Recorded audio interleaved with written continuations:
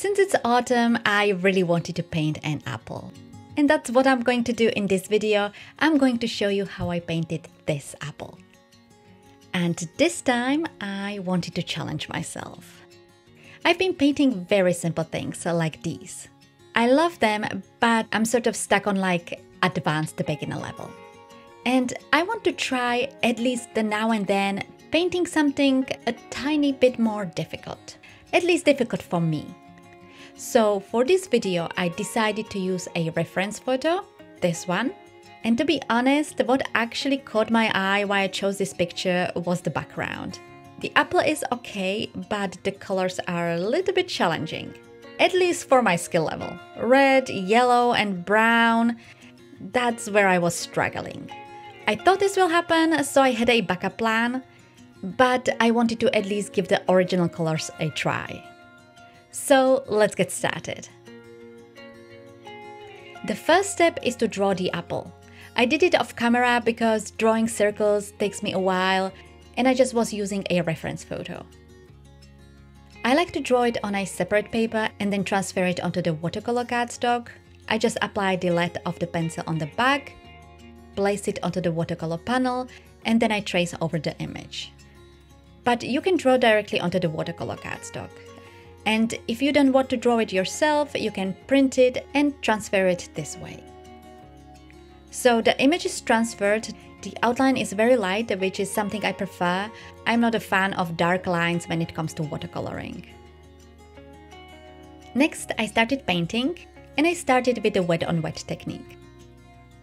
I applied clean water over the whole apple, and then I painted one side yellow and the other red.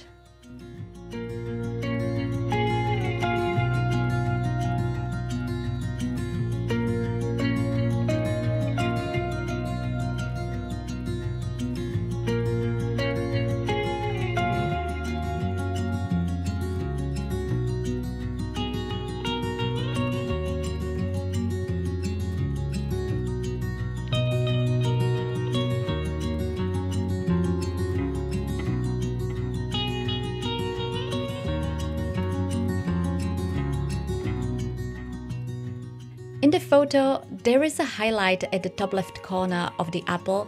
I did not forget about it. I just prefer the highlights to be more softer when possible, so I just lifted the color with a dry brush. You just go with your dry brush over the area where you want to have the highlights, which lifts the color. Although I do tend to forget about the highlights and paint over them, and then I have to do this technique. Of course, you can leave the highlight unpainted, or you can use something like a white gouache at the end, but sometimes that's a little bit too harsh for me. In some places I added more red, I also mixed in a little bit of dark red, and I was trying to paint the right side brown, but it was just not working. At least it didn't look like the colors in the photo. But this is the first layer, I let it dry, and then I went back and added more saturated paint.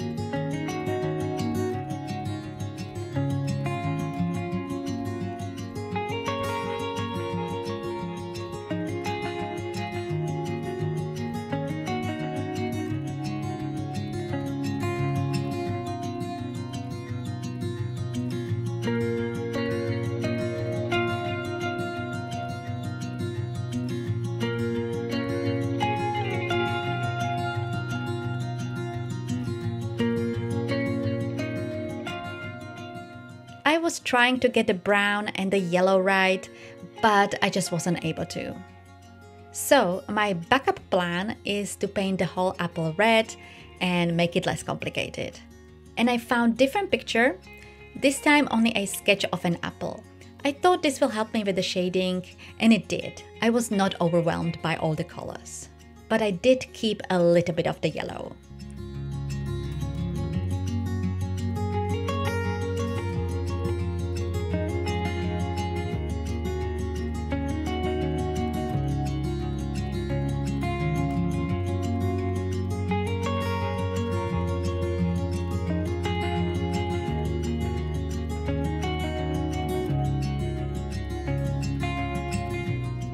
I used brown red for the darkest parts to create shadows. I think I could have done a better job, but it was good enough. And for the rest of the apple, I used lighter red.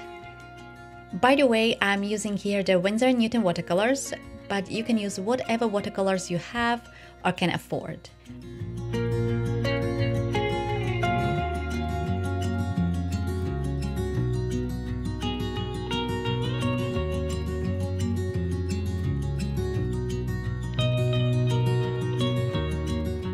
After I was done painting the apple, I painted the stem and the leaf. The leaf is optional, it was 100% inspiration from the sketch, there is no leaf in the photo.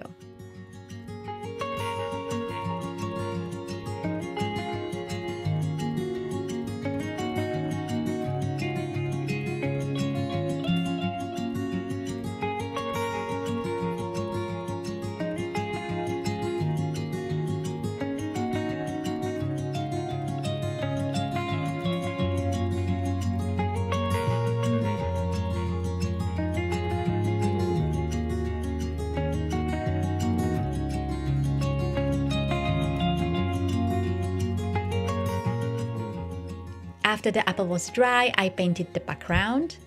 I'm using here a flat brush, but you can use whatever brush you prefer. I just wanted to give it a try.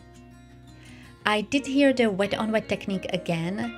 This is a cheap watercolor cardstock and it doesn't stay wet for too long, so I was working in sections. I started at the bottom, making my way around the apple. First adding the water and then the paint. This is just the first layer. I'm using the Payne's Gray and I applied it very blotchy, just like it is on the photo. And I will leave the links to the photos in the description below, as well as on my blog, if you would like to use it as well.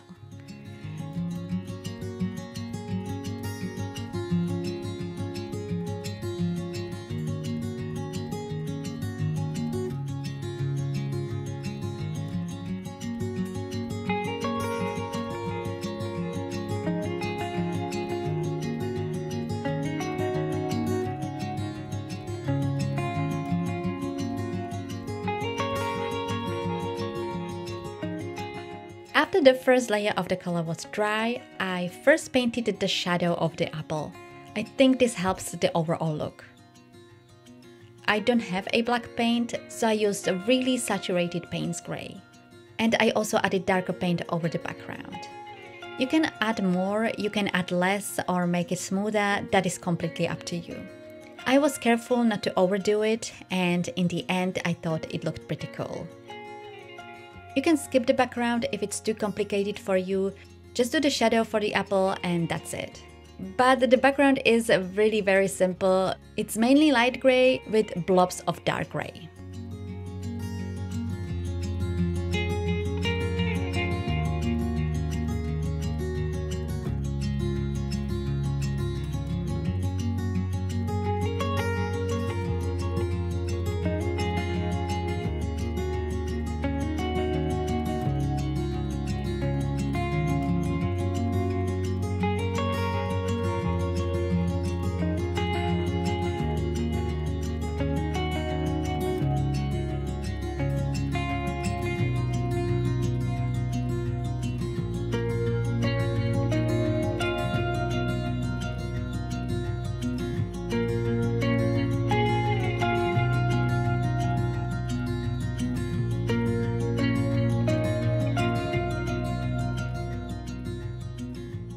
So the painting is done. For a comparison, I did a trial run before filming.